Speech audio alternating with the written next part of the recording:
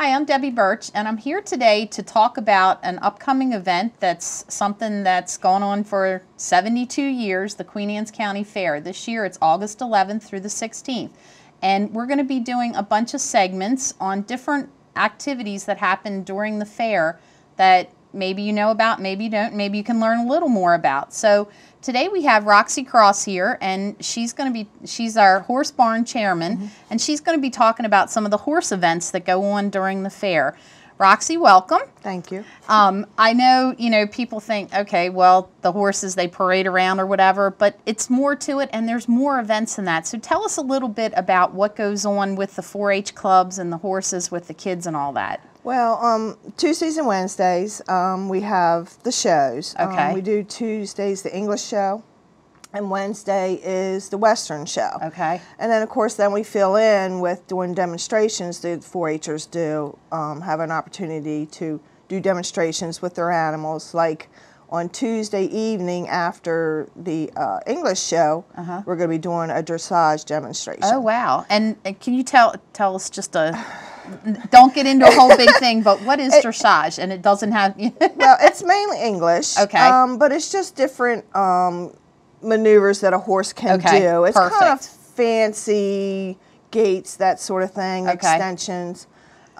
It's very pretty. Okay. But when we do that, the kids add music to that. Oh, okay. So, and if anybody's ever gone to this state fair, they will see that. Okay. And then on Wednesdays, after the Western show, then we do reining. Okay. And what is reining? Reining is, well, it is something that we done in shows, and it's just the different, the horses, they do certain circles. Okay. They do sliding stops. Oh, okay. They have to be on certain gates, and they have a pattern. Okay. In the 4-H rule books that the kids can use, but sometimes they make up their own patterns. So the kids are getting judged on this? Yeah, they are. Okay.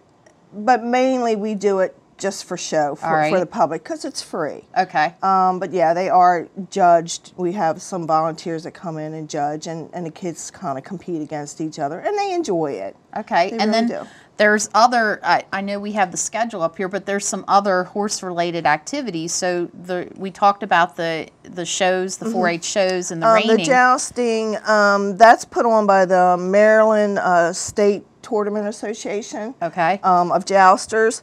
And of course, they've always invited the 4-Hers to compete as well. Wow. And enter that. And then on Friday evening, after the jousting, we do Olympic jumping. And that's another demonstration that the children do for the public, and that's held in the evening. The barrel racing, that is for qualification for the kids that want to qualify to go and do the barrel racing for in the rodeo. Okay. But it's only open to girls. Oh, okay.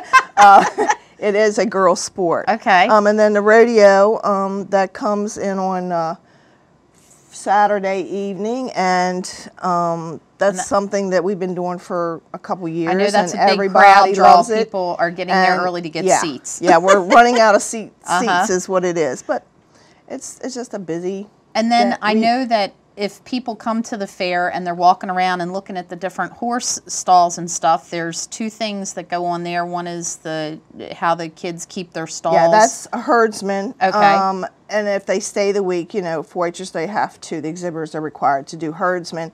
And we have a set of volunteers that come in and they judge the children's stalls. And they judge it mainly on the care and comfort of the animal. Okay. They'll judge a certain percentage goes to decorations. And then we have the other group. The Kent Island Federation of Arts comes in. And then they come in and they judge just solely on the decoration. Okay, yeah, because the first time that I went, I was loving that all the barn doors were decorated, and I didn't realize that that was a contest. And that's pretty cool. It is, and it's nice of that group of people to do that for the kids. I mean, they were just so impressed with the decorating of the stalls, and it just kind of dresses the barn up. Right. So basically, you can come out any day. There's something going on with horses. Especially in the evening. Yep, in the evening. And all these events are free to come and watch. Yep.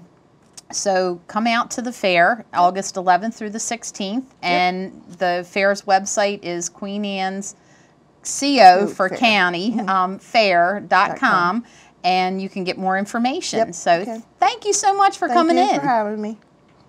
Don't forget to come to the Queen Anne's County 4-H Fair in Centerville, August 11th through 16th. It's fun for the whole family.